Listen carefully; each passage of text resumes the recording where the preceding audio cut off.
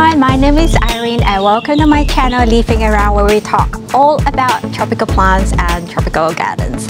In this episode, it is very much triggered by someone wanting to visit my garden tomorrow. So I have to transform this space that I have. This is a planter area that I've put up for about 3 months now, and I haven't gotten around to planting stuff on it. So some might say I have a really nice garden already, but let me tell you, there's always something to do, and the fastest way for me to get anything done is always to invite someone to visit me. Then I really gotta get it done. So this person is visiting me tomorrow afternoon, and let's get started. So this is the planter area that I'm talking about. It has currently a huge birdnest fern on it. It's beautiful, look at them.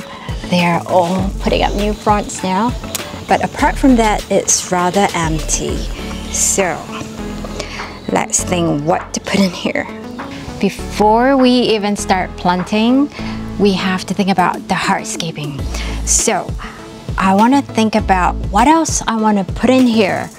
And in fact, very closely tied to that is what junk do I want to get rid of that might look good here. So I have got a piece of wooden fence. This is something that I had before, and then when I renovated the upstairs garden to put in the stairs, this became redundant. So I'm now very pleased that I could reuse this somewhere else. Because we're gonna put that wooden fence, which is pretty heavy, we won't want to have it sitting in just soil. So I'm gonna put some blocks so that it has a more solid, hardy surface to sit on. Okay.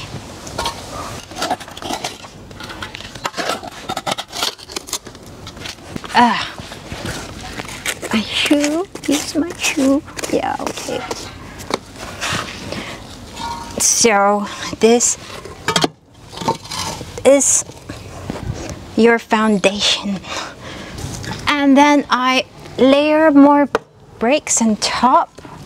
And the reason I'm doing this before I put the wood is so that the termites won't be in touch with the soil, where they can then access the wood easily. I've learned my mistake that way. And there you go. Okay, so now I think we're ready to put that wooden fence on. So I found free labor here. Yeah, he's a strong man. It's quite handy sometimes to have around. Good. Very good. I knew it's handy marrying this guy. Yeah. Good job. Good job. Thanks. Thank you. You can go back, wash your car now. Yeah. So this is what it looks like. This fence is sitting on some bricks. Looking good. Next, we want to make sure we've got the right potting mix inside. So I'm thinking of putting some aroids in this planter, and so I want it to be very well draining sort of mix. And as this is quite a huge area, so I'm filling up the bottom with kind of rubbish, if you like. So these are leftover construction material. These are broken terracotta pots. You could chuck in sticks and whatever. And then I would fill it out as my first layer. And after that, pumice. So these are large ones to help give it better drainage too. And I also stick in some charcoal bits. Then we mix them up real good. Nice. Next, we go around looking for homeless plants. Plants that haven't found their forever home. I don't know if you're like me, but I have a problem committing plant to a permanent space. So I still have a lot of them in a pot like this. Huge monstera. So I think this could go in the planter. And then this was called a Philodendron goldii. I think today it is a tomatophyllum. I hope I say that correctly, but it's It's pretty huge too, and yes, let's find it a permanent home. Then we try take the plant out from the pot.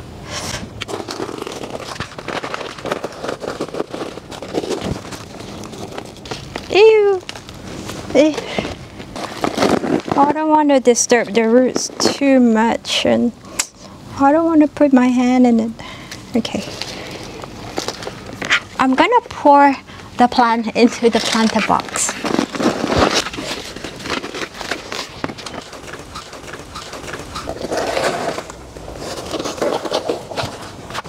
Oh my God.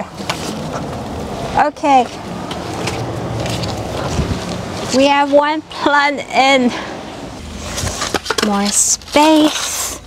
Oh my God. Ow, ow, ow.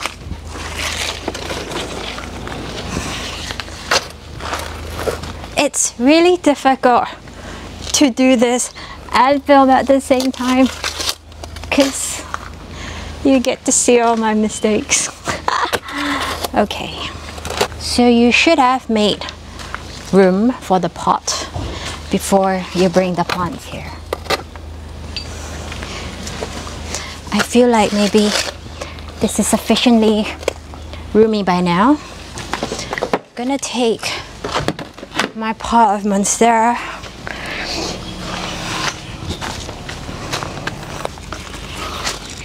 Check out the beautiful roots in this. Okay.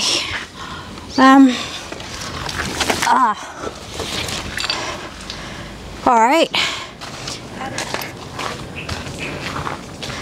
Not too bad. Okay.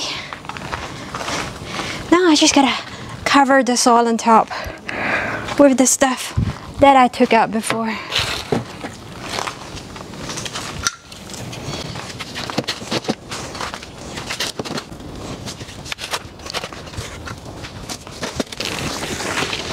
So now we put this baby in. Any root rot? No. Very good. Okay. Ah. Oh my God. It's circular. It's hitting the back.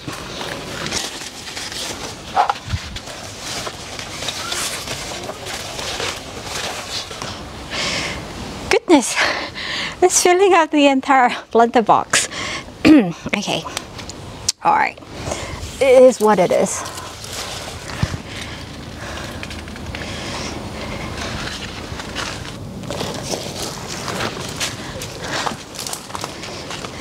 This one is heavy. I think it's in muddy soil. But at this stage, I can't be bothered taking out the muddy soil. It seems happy in it.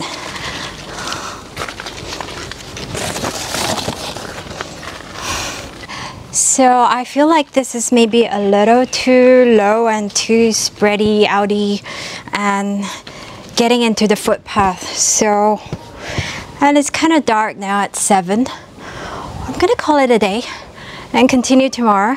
Gonna sleep on it to consider whether I'm gonna elevate this. Yeah.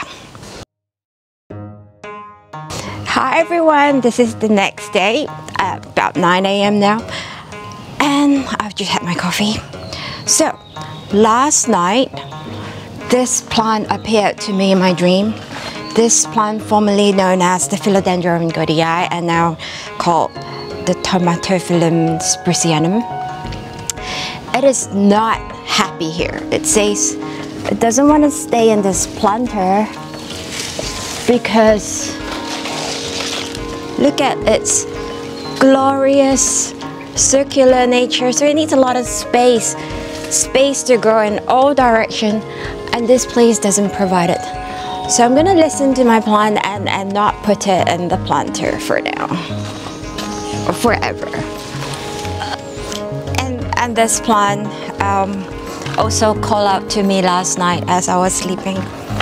It says, please take me out from my muddy clay-like soil, which I was too lazy to do yesterday because it was getting dark and I wanted to film this as quick as possible. But okay, I hear you. So I will just loosen part of its soil. Not everything, so that it doesn't get too traumatized. Okay, so I think I removed about half of the soil, and to see that I think some of the roots are dead, so I'm gonna remove the dead roots since I'm gonna be plonking in there for a long time and probably never put it out again. So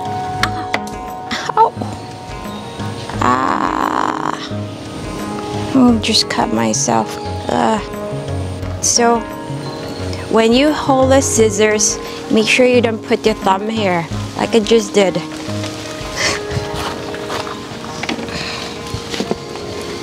So instead of continuing to film, I thought I better take care of my cut and wound. So I just put the plaster on. Hurts a little bit, but not too bad. Okay, now, so anything that's soft can go away. So you see the healthy roots are like quite white looking, and then this one, it's not good anymore. So let's get rid of it. Oh, there is quite a lot. It smells fine, so nothing's rotting. That's good.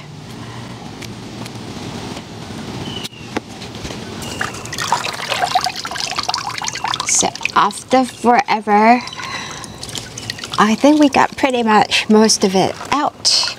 And as you could see, hopefully you could see more of healthy, nice white roots. So healthy roots, healthy plant.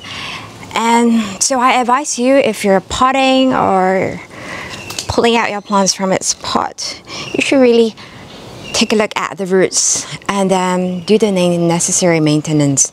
And the amount of root that I've cut off, let me show you. So these are the roots that I've taken out. I want to show you what they look like so you could recognize them.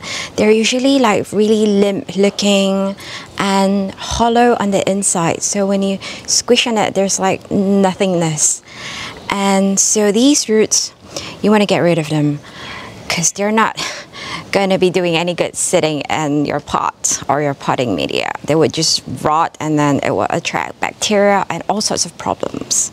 So yes, best thing to do is just chuck them away.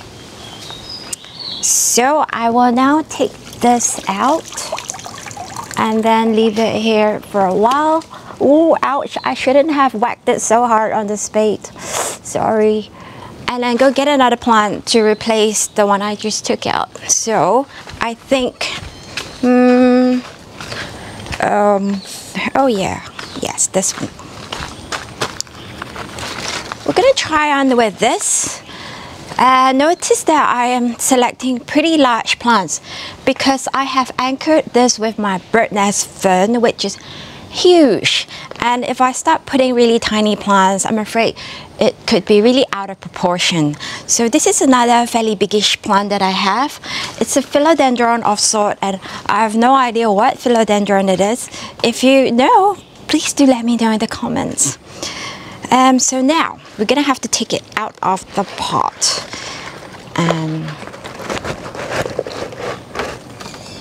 Oh, beautiful and so easy too. I love it. Great. And nothing seems to be rotting. That's good. I don't have to do all the work of removing dead roots. Okay, so let me just make a little hole here so I could plunk it in.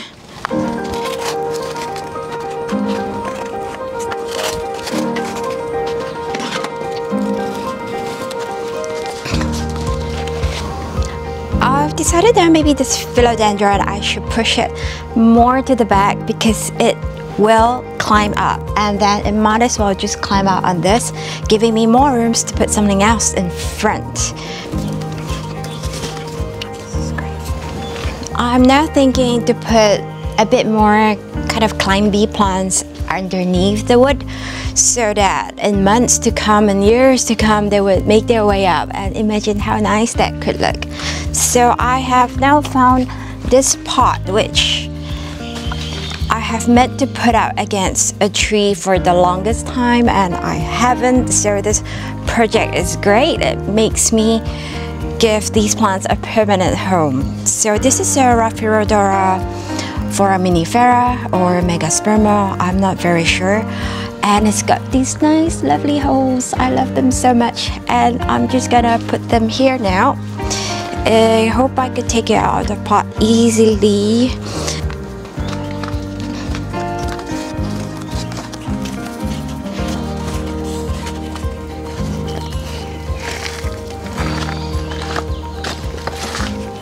Oh, you should never step on your soil, then you will be compacting it. So don't do what I just did. Okay, so I've got that Raphirodora climbing, well, not yet climbing, but at least grounded close to this plank so that it can climb. Next, I'm gonna try ground some alocasia. If you've seen my video 2 videos ago with Mr. Lone Wong, he is quite the expert in alocasia growing. He highly recommends grounding the alocasia if your climate allows it, because they're just happier there compared to the pots. So I do have a lot of alocasia in pots, and this solves 2 problems. I need to have something, and then they need to get out of their pots. So starting with this, and so let's try to take them off. Always avoid pulling out the plant from your pot. Rather, I just like to prefer to tilt them out, and they're so chunky. I think I would just do it straight into the planter box here, because everything's just gonna fall out. Whoa! I have a bit of a problem here because in my wisdom I grew them in the net pot, and the net pot have so much holes that I put mosquito net all around it, and now the lovely roots have wrapped themselves all around my mosquito net. So bear with me a moment while I try to unravel the roots. I feel like I'm performing surgery. So the lesson here is, yes, the mosquito net is good so that your potting mix don't fall out, but it's a real pain if you have to remove it. And why am I removing it instead of leaving it in there? Because I feel the roots will probably get bigger, and then the holes in the mosquito net is gonna kind of maybe restrict them. Yay, freedom from mosquito net, yay. Okay, good, very good. Look at that healthy roots. When it came, it didn't have any roots at all. So where I'm gonna have my alocasia, I'm gonna put a bit more pumice and make it chunkier. Also to keep them very well drained. As you know, they are pretty fussy and they could go asleep anytime. Okay, and I'm gonna get more alocasia. Okay, this one. Okay, let's see how it looks here. And then what else? I have more. Yeah, the pink dragon. So this is my pink dragon, and I put it in a net pot thinking it will really enjoy the extra breeze and be able to breathe. I've got a little baby, yay. So let's just see how they look all together before I take the trouble to take them out. Looks good. And then I believe they will grow much bigger after being grounded. So let's put them here. Oh, let me just show you, root porn. So we've got big thick roots and little tiny ones that draws nutrients. I've got it in a mix of perlite, pumice, pine bark, and even this squishy spongy thing called puffcow, which I found here. This is the puffcow, which I found really great in rooting things. What is that? Ooh, could that be a bulb I just threw away? I'll look for it later. And okay, good. Ooh, we need to be gentle with the roots. I'm just gonna use a lot of pumice because they're very good not only for drainage, adding oxygen, but also they have much better water retention properties compared to perlite. So this one, which we have painstakingly taken out the dead roots, I was gonna put it in here, but I feel like it's now too large and overwhelming the alocasia, which is gonna go big and tall, and maybe this is no longer appropriate for here. So it is okay when you're doing the project to change your mind and do what's best, and then you have to be bold enough to admit that this was a mistake. So let's find another alocasia to fit in there, because I feel like I've got a lot of alocasia now, and another alocasia would fit better in here. I have another pot here, which is the Alocasia zebrina, well known for its beautiful stalk, reminding you of a zebra. I think it's from the Philippines, endemic to Philippines. So you've got great alocasia in Philippines. So I'm just gonna tilt over now. Ooh. I was very wise. I've put it in chunky mix. Very good. Okay. So I think maybe like this, and then fill the rest with more pumice.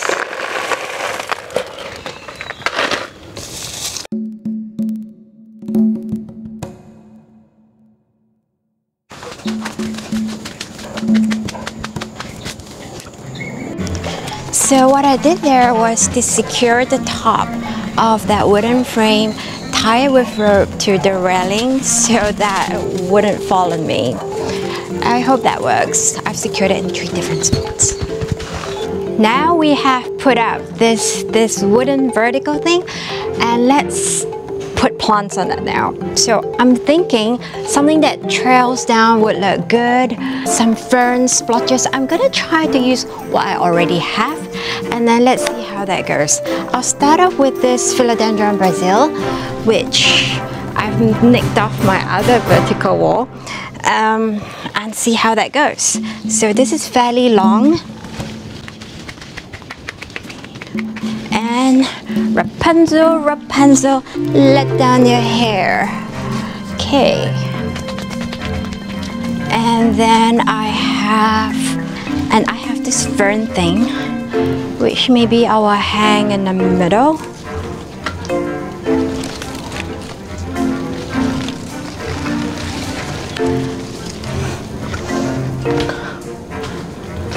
Okay, good. Then I have some, what else that I have? You know what? I think I'm gonna have to need some focal plants. If you have watched my vertical garden design video, I have talked a lot about putting in some feature focal plant in whatever area that you want to make, and I'm starting to think something that would be colorful, that could pop from there, would be very nice. I have used bromeliad for my other wall, and I want to try to do something different here. I think I'm gonna have to do some plant shopping. So wait a minute, I have to go to the nursery right now and see what speaks to me, and I'll come back with some beautiful focal point plants for us. Because I'm hoping to find an orchid. So I'm very excited. I have found what I wanted. 1, 2, 3, perfect. Oh yeah, eye candy. Have a look.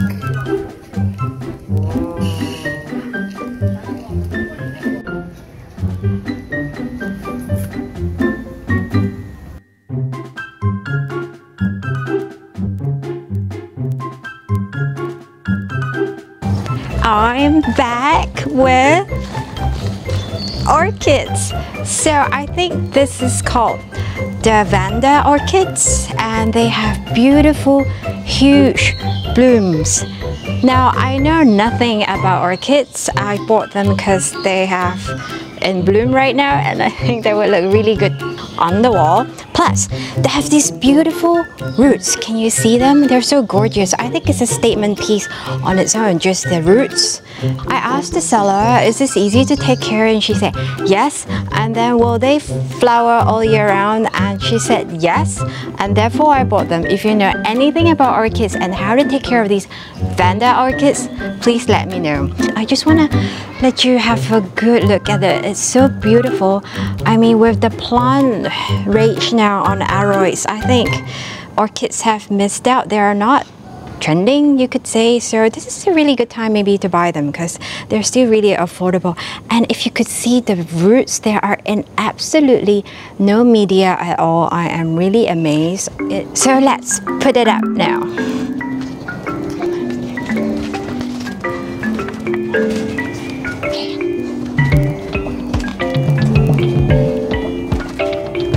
Damn, not tall enough.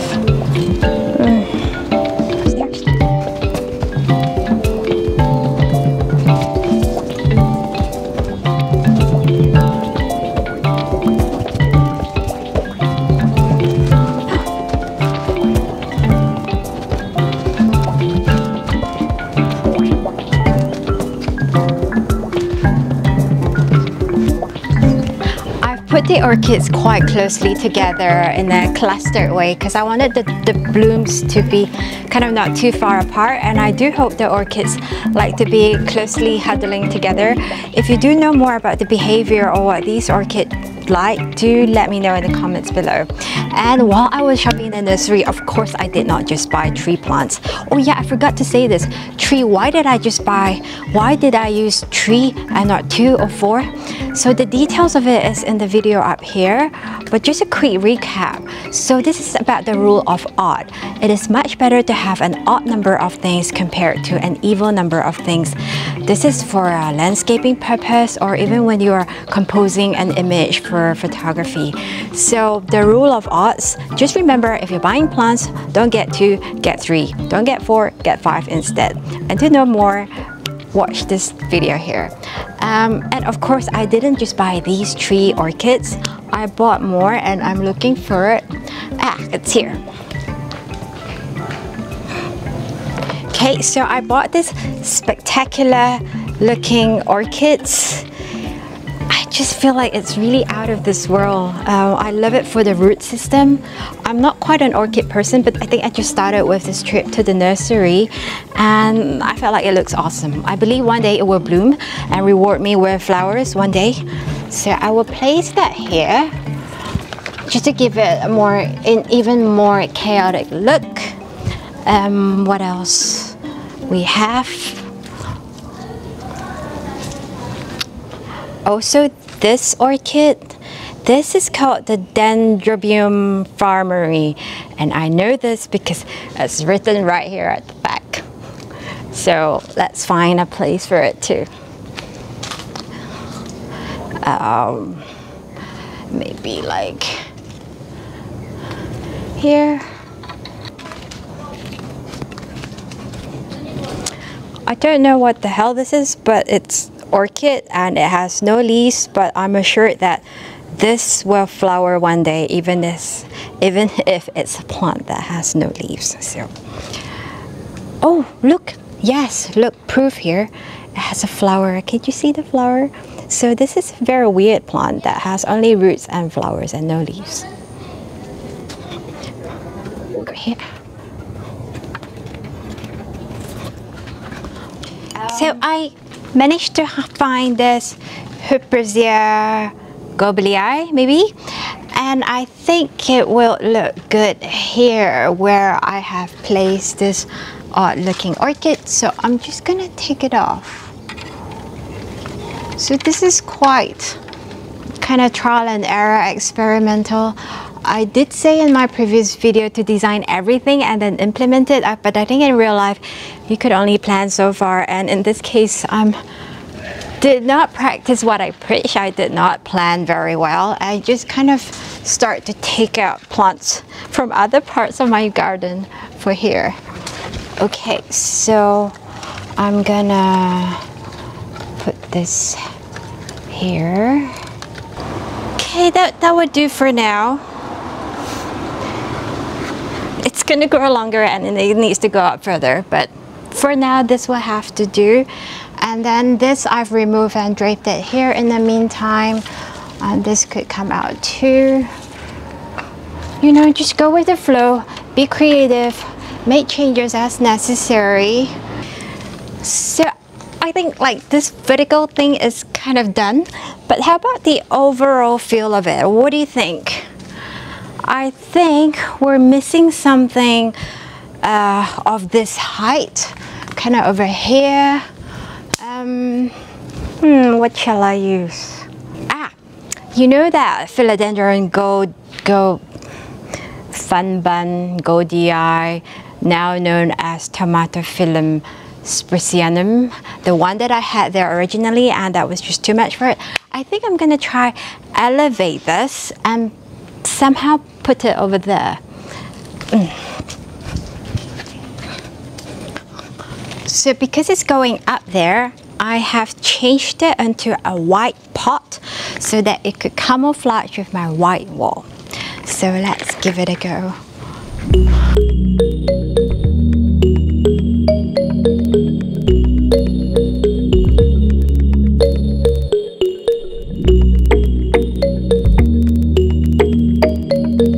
And to secure this pot, I'm gonna tie it with a string.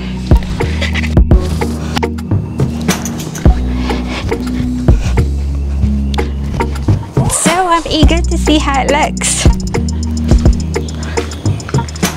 Not bad, I'll say. Looks pretty jungly here now. So are we done? I think maybe a little bit more things at the bottom.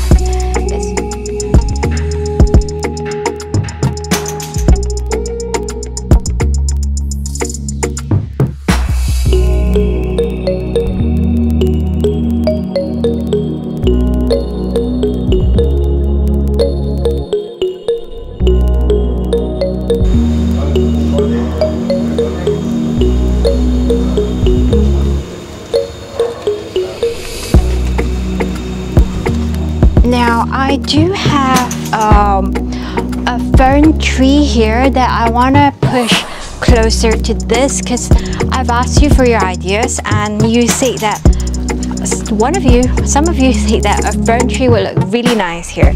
So I'm gonna attempt this.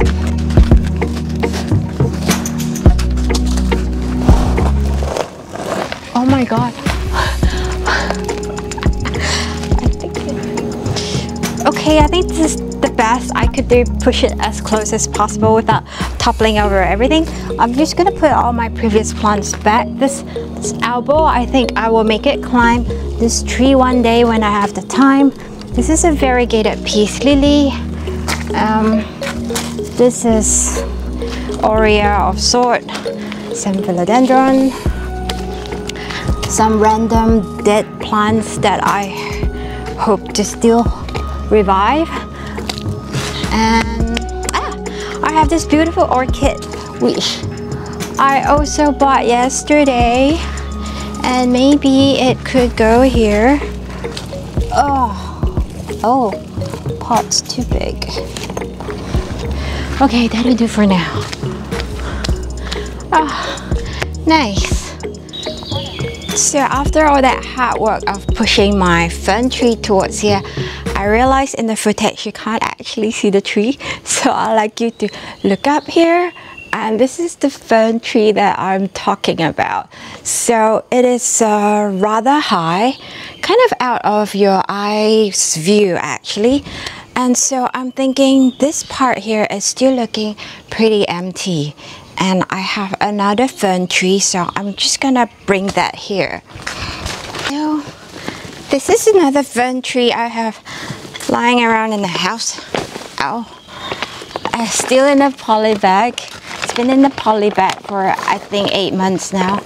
I should really take it out of the poly bag, but I haven't.